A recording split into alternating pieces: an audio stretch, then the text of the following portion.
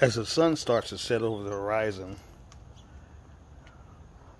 the candle heater is still burning strong.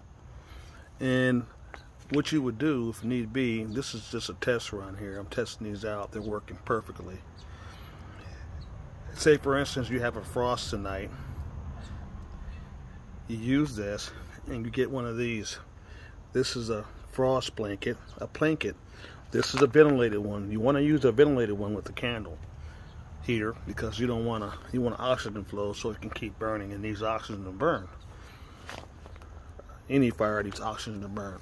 So you would take this out, cover this whole dragon fruit up, and it would keep it, with the blanket and the heater, will keep it from freezing, because this blanket allows airflow. It just keeps the frost off, but it allows airflow. So I'm not getting paid for this product either. I just like to use it.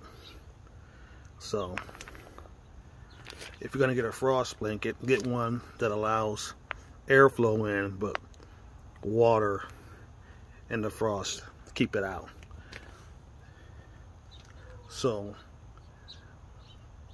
the heater with the blanket, or any other type of freeze blanket that's ventilated, and that's all you need. And like I say, this thing is hot.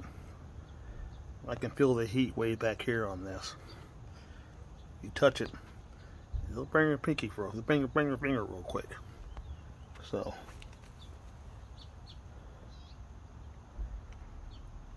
there it is. A very cheap way to provide heat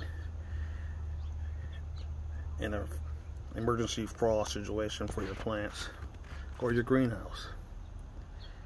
Please subscribe and like my channel and share. Till next time.